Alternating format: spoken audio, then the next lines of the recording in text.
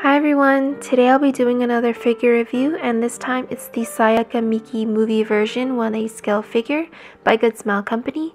She is from the anime Puella Magi Madoka Magica, or also known as Mahou Shoujo Madoka Magica.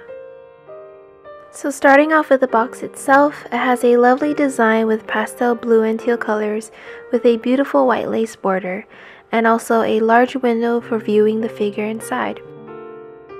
In the background, there are circular and diamond-shaped designs, and also we have what seems to be a silhouette of a fortissimo music note, which matches Sayaka's love of music that was portrayed in the anime.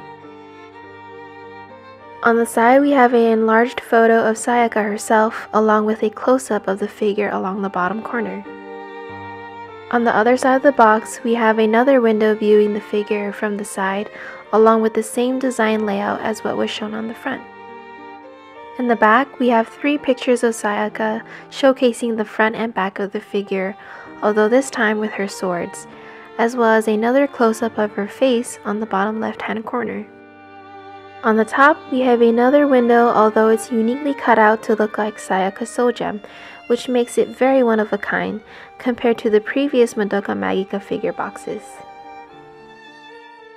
On the bottom, we have Sayaka's name written in bold white lettering, as well as the title of the anime itself on the top.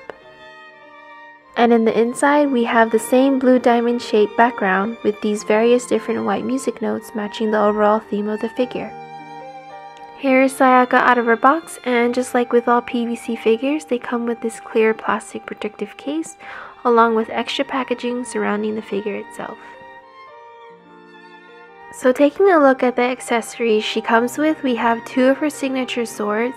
The paint job on them are extremely detailed, as you can see the waviness at the edge of the sharp side of the swords.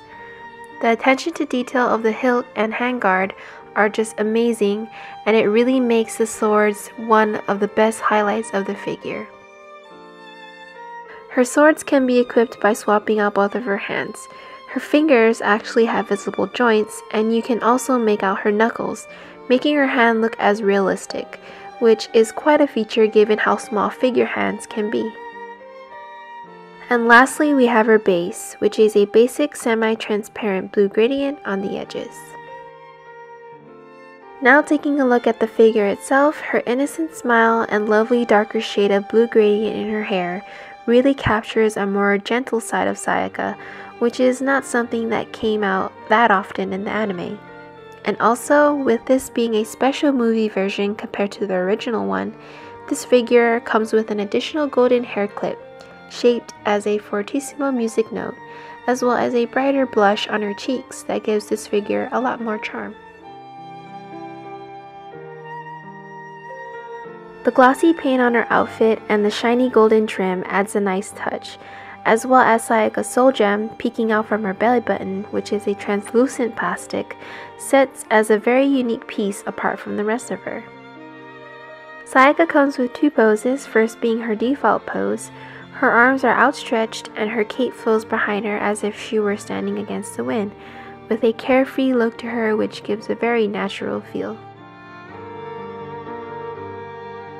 Her second pose here is when she is holding her swords, one in each hand, and personally I think she looks nicer with her weapons, although they do increase the area that Sayaka needs to be displayed.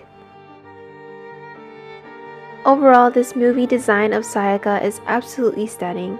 The colors are more vibrant and bright, and her overall pose gives a very dynamic feeling to the figure, making it even more impressive than the original one.